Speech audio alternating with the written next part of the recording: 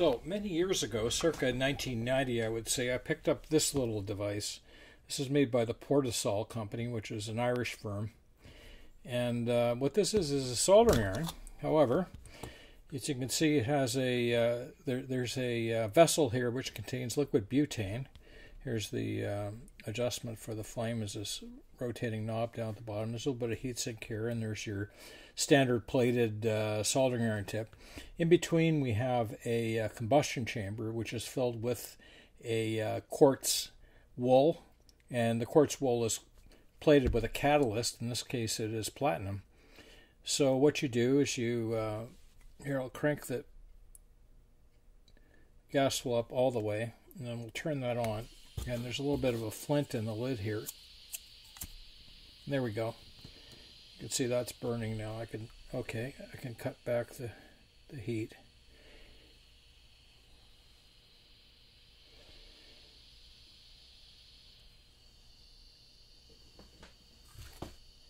And in a few seconds we have enough heat at the tip to easily melt solder.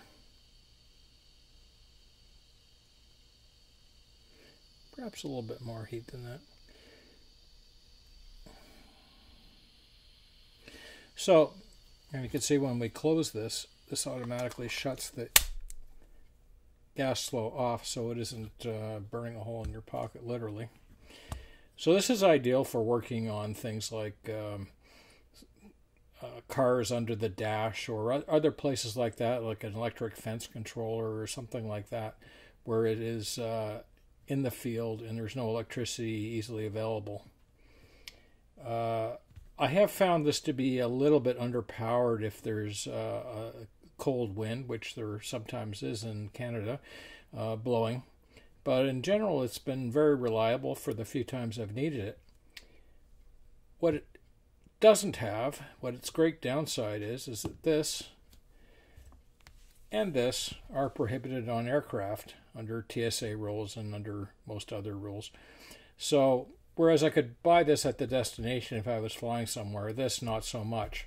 So it's impractical for a traveling engineer to use on site where there might not be power easily available.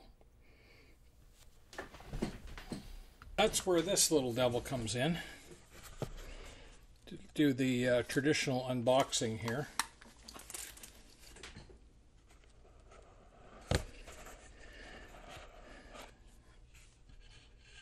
We have a manual which is nicely printed.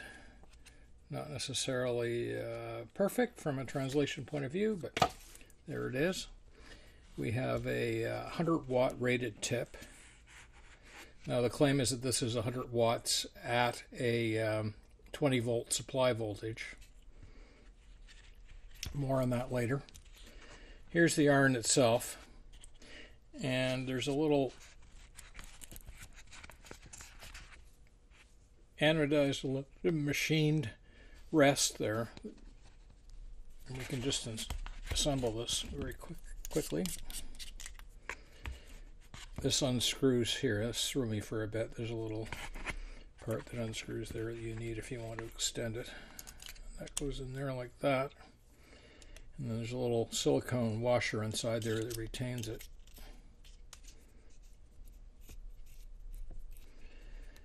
And that is the iron, I should say. And that is the iron. Now inside of this we have a 128 by 64 OLED display, a 32-bit processor, a thermocouple temperature monitoring circuit that uses the thermocouple that's in the tip, and it has a USB-C interface.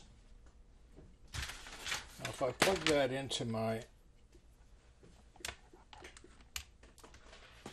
USB-C power supply for my Lenovo notebook, we'll see what happens here. Okay, it's requesting 15 volts, and it's getting that from the supply. The Lenovo supply is a 65 watt supply, so I can't run it at the 20 volts.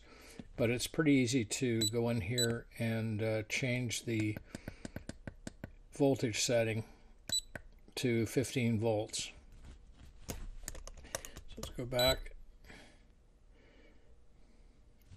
Now all we want to do now is to turn this on. So I will just press this button here. So the temperature rapidly starts to increase up towards 450 Celsius is what it's set at. I believe you could set this in Fahrenheit as well, but Celsius is fine for me. The device also includes an IMU gyroscope, so it can detect when you're moving the iron and using it, and when you're not using it for a set period of time, which you can adjust, it will shut it down to save power and save the tip. There we go. You can see the temperature hardly varies. It's quite a powerful iron. Now let's get a look at what the power consumption actually looks like in this device. Here we have a little USB digital tester. This one supports PD, which is the protocol that allows the supply to negotiate with the consumer of the power and decide on a voltage. The old USB, of course, would only supply 5 volts. Now the newer USB PD can supply 5 volts, 9 volts, 12 volts, 15 volts, and 20 volts generally. And that allows a laptop to run off of a USB-C port. So we take this out. USB-C does not seem to care too much about which is input and which is output in this case. So I will plug this in. Now let's get a little bit closer here and I'll show you the display. We'll turn this on. Okay, there you can see it's up to 35 watts or so as the temperature goes up. And the display there, you can see there's no flicker actually in the display when you're observing it visually. That's just an artifact of the camera interacting with the multiplexing of the OLED display here. Now you see once it gets up to temperature, the power throttles back and we've got a nice stable temperature there. So let's disconnect this.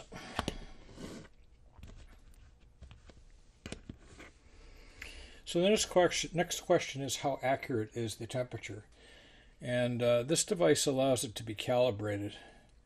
I used my temperature meter and a thermocouple, which I previously checked against other references. So I know this is a pretty decently accurate meter. So here we go. And what I do is I embed the thermocouple, which is this tiny bead at the end. Let's see if we can get a close-up of that.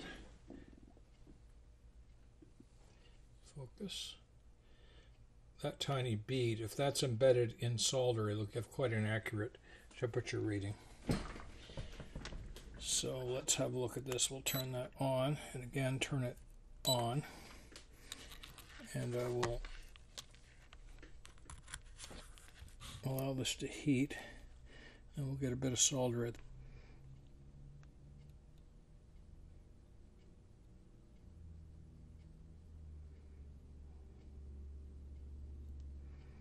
okay, so we're getting up there.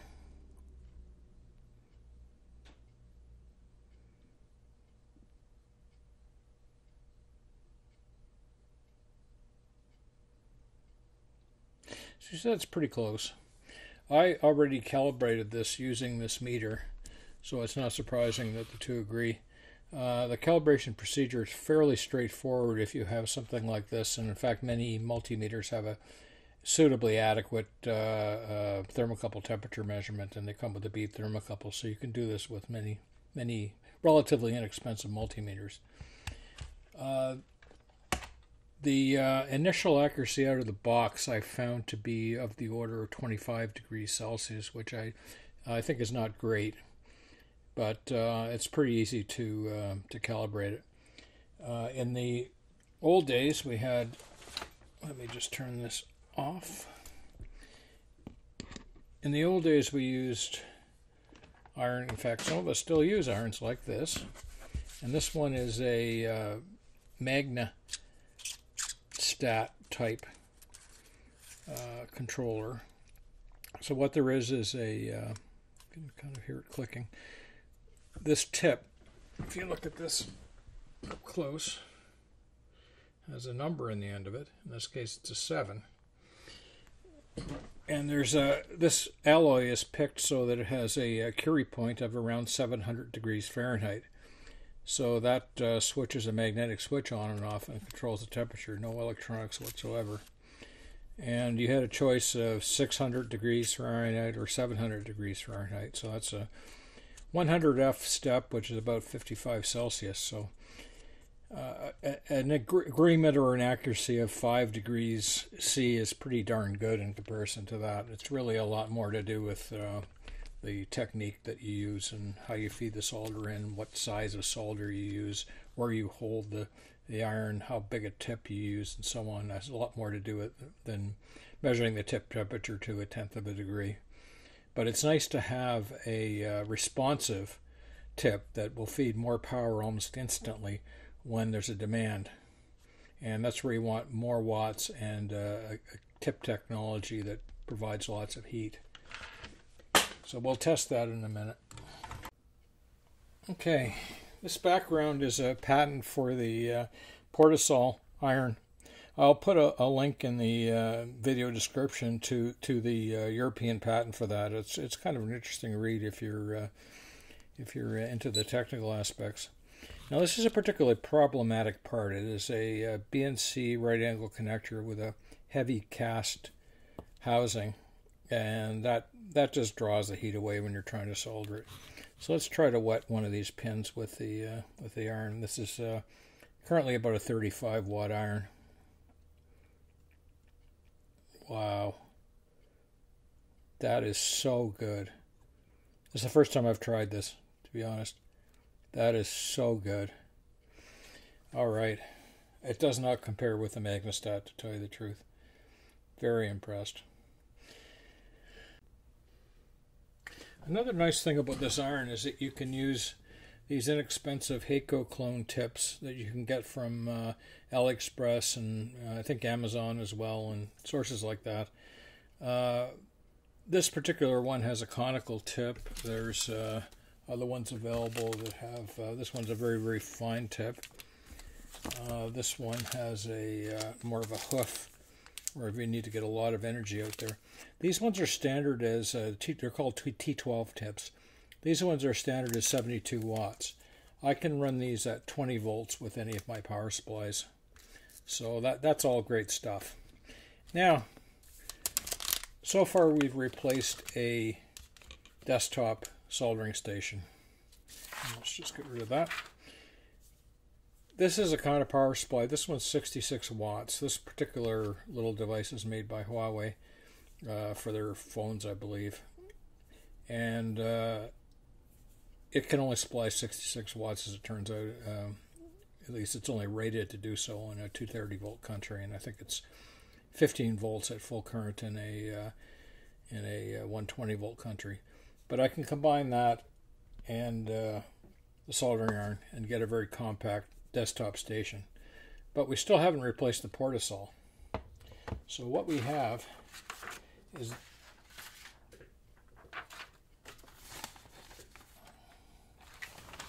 this little gadget here. Now this is another Huawei product. There are many other suppliers though. This one is a power bank rated at 12,000 milliampere hours. As you can see, it's very compact. All I need to do is plug in this little purple USB-C cord I got with the other gadget. Plug that into the soldering iron. And voila, 15 volts. I can actually set this to 20 volts. This particular source is not as picky. It will supply a little bit over the rated power. And we got soldering, totally portable soldering. No necessity for any electrical outlets, no cords, no grounding that could potentially arc to something, which has its pluses and minuses. And there is the replacement for the Portasol. And this is going to be a companion in my luggage for any place where I may need to do some soldering in the field, because this can go on an aircraft, and this is less than the watt-hour rating. I can carry several of these. It's also allowed on the aircraft. It's clearly marked, which is the other requirement. And between the two, we've got a replacement for this guy. All in all, I found this product to be quite good. The fact it's kind of overkill from a processor point of view, but it just works. And you can... I almost hate to say this, but the firmware for this is open source. It's kind of mucky open source, but it is open source. You can go to the Github, download it. It's readable. There are comments both in English and in Chinese that are pretty much the same comment from what I can tell. And you can make modifications. If you don't like the 3 calibration points that are in there, you can pick other ones. You can make whatever modifications you want to that firmware. I think it's about 1,600 lines for the basic program, and there's probably a few other little bits and pieces that are in there as well. But it's not an enormous program. It operates on the Arduino platform.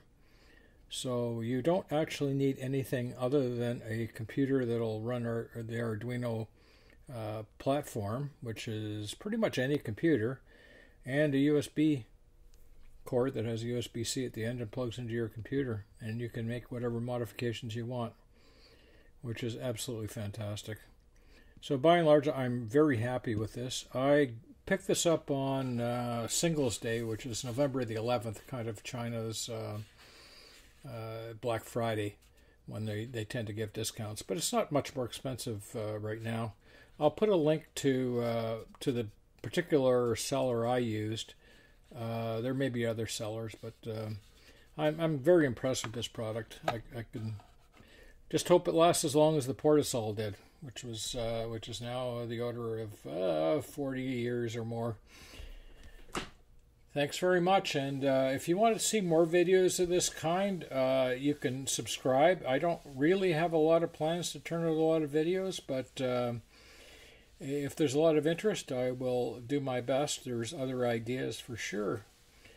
Thanks for watching, and see you later. Speff out.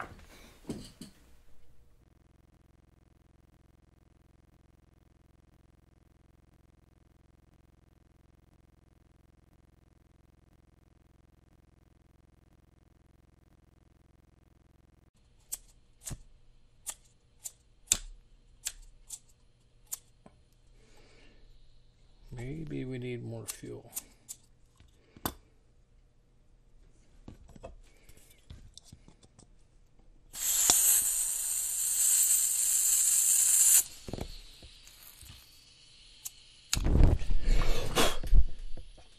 Well, that was exciting.